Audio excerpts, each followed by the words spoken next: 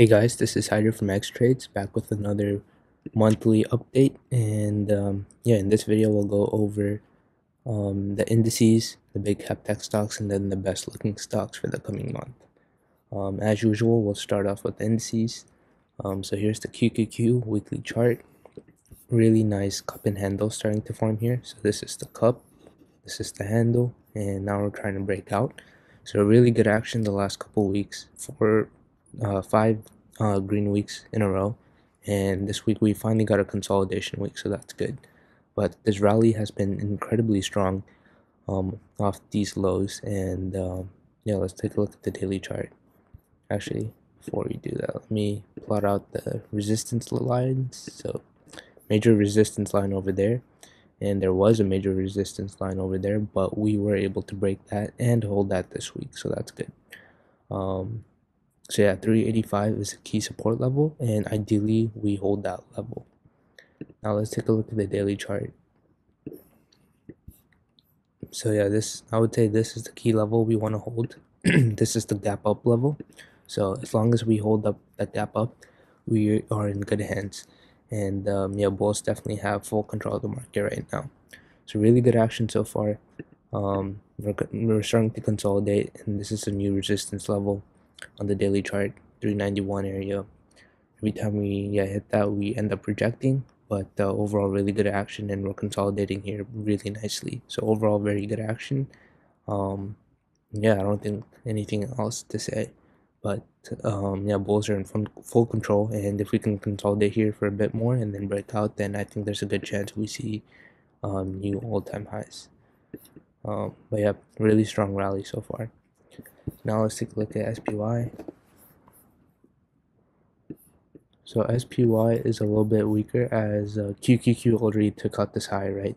SPY is still right at it. So that's one downside with SPY, but SPY didn't consolidate this week and it ended up actually pushing higher. So that's another thing.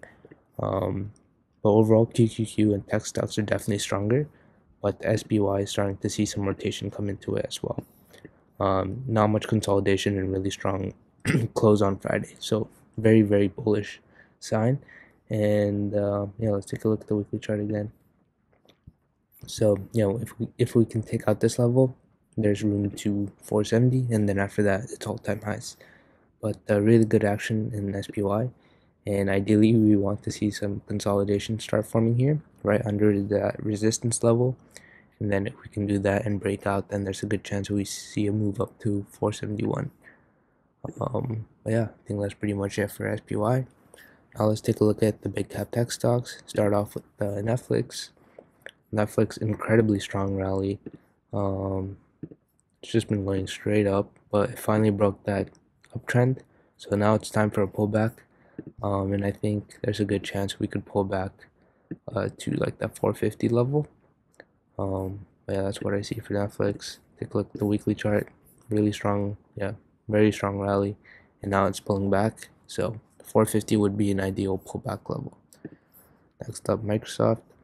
Microsoft has been incredibly strong, making new all-time highs. Let's take a look at the daily chart. Microsoft's also starting to pull back here, and ideally it holds on to that 367 level. There's some support over there, so that would be the ideal pullback level. But overall, Microsoft very strong on the weekly chart. Next up, Meta. Meta has been basing here for quite some time now. So that's the low base, and it tried to break out, and now it's pulling back in, but it is trying to hold that 326 level. So as long as that 326 level, or as long as it's above that 326 level, then it's bullish. Otherwise, it can just come back into this range and consolidate for a while. Next up, Tesla. Tesla's acting all right here. It's been very choppy. So there was a little bull flag here forming, and it tried to break out this week but failed. But it can definitely take off again next week. So this one's definitely on watch again. And if it can take out that 242 area, then you would want to definitely be buying the stock. But overall, good action. But yeah, I want to see that 242 level get taken out, and then I'll actually be bullish on Tesla. And there's also the weekly trend like this. So if it can take out this downtrend, then yeah, Tesla can see a big move. Next up, Google. Google's still stuck in consolidation, so not much to say for Google until it breaks either 139, then it'll be bullish, or if it breaks 126, then it'll be bearish. Until then, Google's just stuck in consolidation. Next up, NVIDIA. So NVIDIA is still basing here very nicely. Let's go to the daily chart. It did show some relative weakness. Market was a lot stronger, but NVIDIA pulled back more than the market, so that's not a great sign. But ideally, NVIDIA reclaims that 470 level, and if it can do that, then it should be fine. And it just needs time to consolidate and base. But yeah, NVIDIA is acting fine on the weekly chart. It's just basing. So yeah, nothing to be worried about there. Next up, we'll take a look at AMD. AMD had a very nice rally off the lows. Let's take a look at the daily chart. So yeah, incredibly strong rally off the lows, and now it's starting to consolidate. It has some support around this 117 level. So if it gets down there, that could be a good area to buy the dip. But yeah, other than that, AMD is acting incredibly well, and if it can take out that 125 resistance level, then it would have room to make new 52-week highs. Really good action on AMD. Next up, Apple. Apple is also acting really well here. Very nice rally off the lows, and now it's forming a bull flag. And if it can take that 191.75 level, then there's a very good chance that it can continue to break out. But yeah, Apple is holding up better than most of the big cap tech stocks. Didn't pull back too much. So very bullish sign there for Apple. Next up, we'll take a look at ARKK. So let's see how growth stocks are doing. So very, very impressive rally off the lows here. Let's see how much percent the rally was. So that's a 43.2% rally off the lows here. So very, very strong rally for ARKK. Let's take a look at the weekly chart. So it's been base building here for quite some time now, and yeah, so this is the base, and I think there's a very good chance that we could see a move up to that 50 and then test that 51.15 resistance level. But yeah, if ARKK can break this base, then there's a very good chance that a really big rally could start. But very impressive rally, very strong rally off these lows. So very good action so far. But I think it's time to consolidate and rest here because we are getting pretty extended. So I think there's a chance we get to that 50 level and then we end up resting for quite some time and then break out higher. But overall, very good action in growth stocks. And yeah, now we'll take a look at the best looking stocks for the coming month. So I always put a focus on stocks that have good earnings, and yeah, so Path is a stock that had a really good earnings beat and insane volume. So when you see insane volume on an earnings beat, that's a sign that institutions are buying the stock, and that's exactly what Path is showing here, right? So very strong breakout on Path here. Yeah, really nice weekly chart here. Very strong candle, very nice volume. Path is showing that institutions are buying up the stock, so definitely paying attention to this one.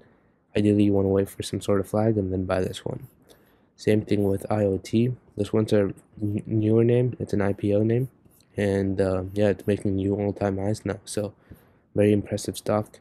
Took out that resistance level. Really nice volume. And yeah, ideally you want to wait for it to consolidate and then break out again. So UPST, heavily shorted stocks are starting to make a move again, and UPST is breaking resistance here, and yeah, there's potential for it to make a move back up to 35 and then even higher after that.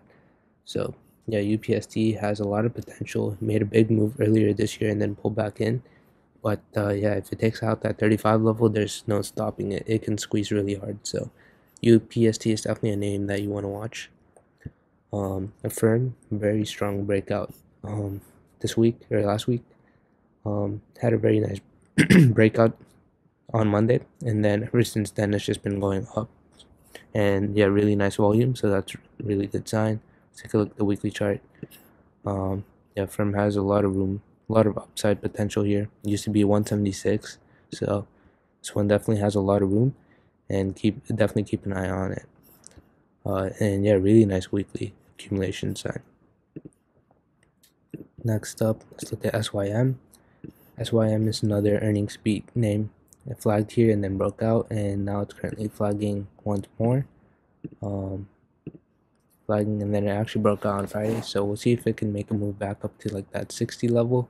But really good action on SYM. Let's take a look at the weekly chart.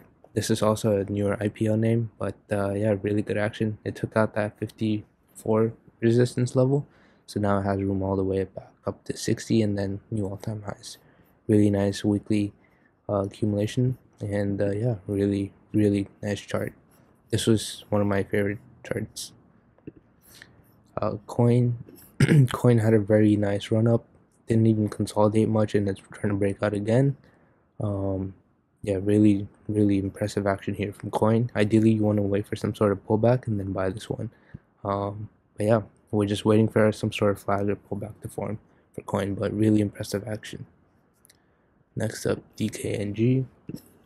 This one also an earnings gap up and then flagged here, broke out, and now it's starting to base here. And if it can take out that 39.15 level, then this one's a definite buy. Really nice weekly chart as well. This one has potential to make a move back up to at least $53 for sure. Yeah. Next up, Shop is another one that also had a really nice earnings gap up, and then ever since then it's just been going straight up, and now it's starting to flag here very nicely. So this one's a top watch for this week. If it can tighten up a little bit more, then this one's a definite buy. Really good action on Shopify. And you could also try to buy this on a pullback buy if it comes down to $70. Yeah, I think that's actually all I got for this week. Thank you guys for tuning in, and have a good weekend.